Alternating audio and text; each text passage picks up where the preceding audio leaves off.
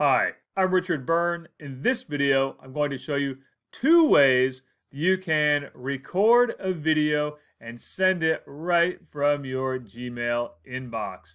Let's go ahead and take a look at how to do this. So we have 2 tools we're going to use here. The first one I'll show you is Loom, and the second one is a new tool from Google called Threadit. And first, we're going to take a look at how Loom works. So here I have an email that I've already composed to my buddy Max, and I'm going to send him a little video tutorial. So I'm going to use Loom, and with Loom installed in Chrome, I can just click on it here in my inbox and record a new video. And I can choose to record my screen only, my screen and my camera, or camera only. In this case, let's do screen and camera. And that's me down there.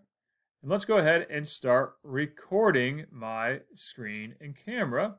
And we could say I want to record my entire screen, just one application window or a Chrome tab. Let's do my entire screen.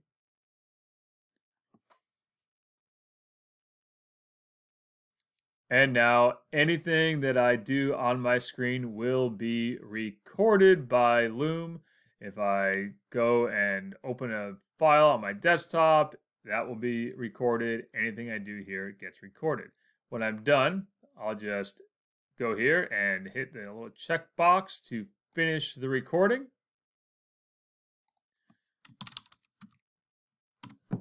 And now insert that recording right into the video, and my recipient will be able to play that video right from his or her inbox.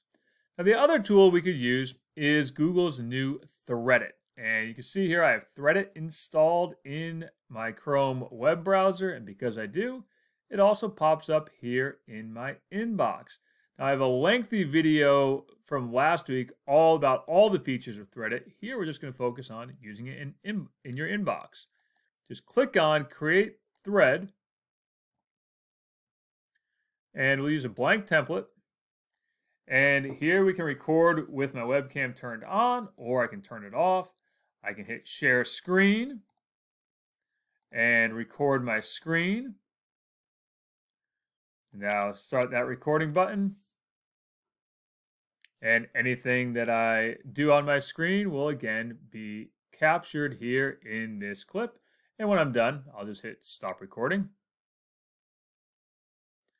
And let's finish this video. Let's give this a title here and call it Demo 2. We'll finish that.